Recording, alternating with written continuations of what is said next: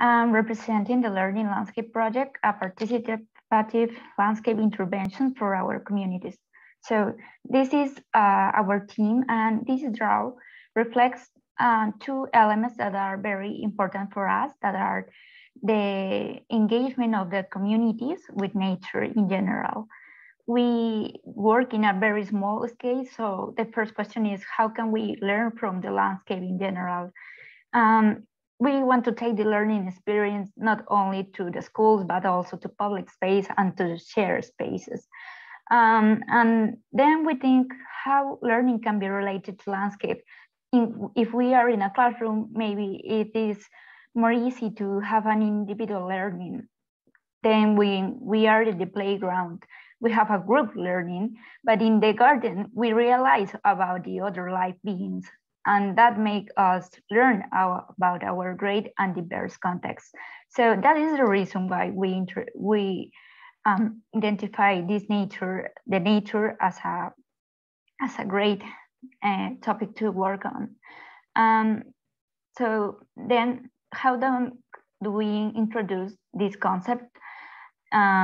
We use two key elements. First, a build project that are micro interventions with community, and then a virtual project that is creating virtual like pictures, like you can see that people can share via WhatsApp. And in the school communities, for example, in the school groups with your classrooms, you can share that with the students. So then can learn about the things that they are going to see in the learning landscape that we are building in real life. This, for example, is part of a workshop that we do with the children via Zoom, because everything is starting pandemic, but it is not something that can stop learning from nature. So the nature that is really close to you is something that we wanted to identify in that case. These are the two communities we have been working with. First of all, the Ricardo Palma community that it is in school last year, and then the Príncipe de Asturias community that is a neighborhood in Lima.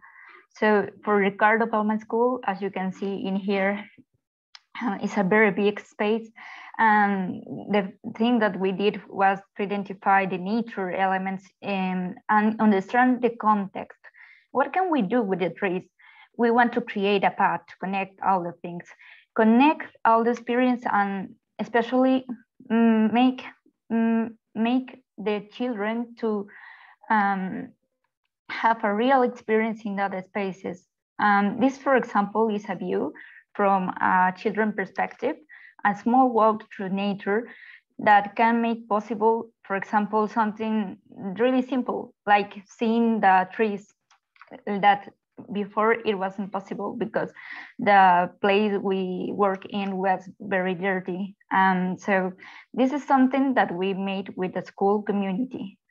The second case is for the Príncipe de Asturias neighborhood. This is the place we were working on, and the same the same way to start. We try to say like, okay, let's start with the nature. What can happen in here if we engage with people? If we engage with little children, it is very possible that it is not going to come only the little children, but it will come with her sister or brother. It will come with her mother. So it is more something like a family activity to work and improve our communal spaces. This is something we wanted to make through this time. In this picture, you can see some volunteers, some neighbors, people in general.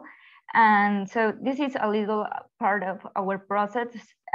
Lately, we have been more making a little more a participative approach. Like, for example, in some elements, like the fence creation, you can see there the children that are painting. And something that we really learned about this is that when you work with people, things can change a lot unexpectedly. But it, however, can enrich your project a lot. So although we had a specific plan at the very beginning by working by people, we had to readapt our project a lot of times, but it actually made us possible to make this process, like for example, starting like that, cleaning like that. And then this is one of the last pictures that we have. The project is not finished yet.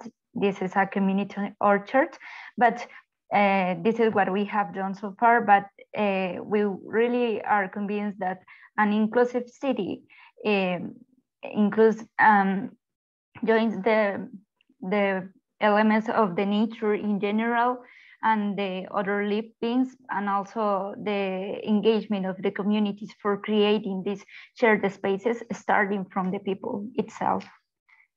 That will be all. Thank you. Oh, you can follow us if you want to see our projects on the Facebook page. You can find us like that, Paisajes educativos. Thank you very much for the opportunity here.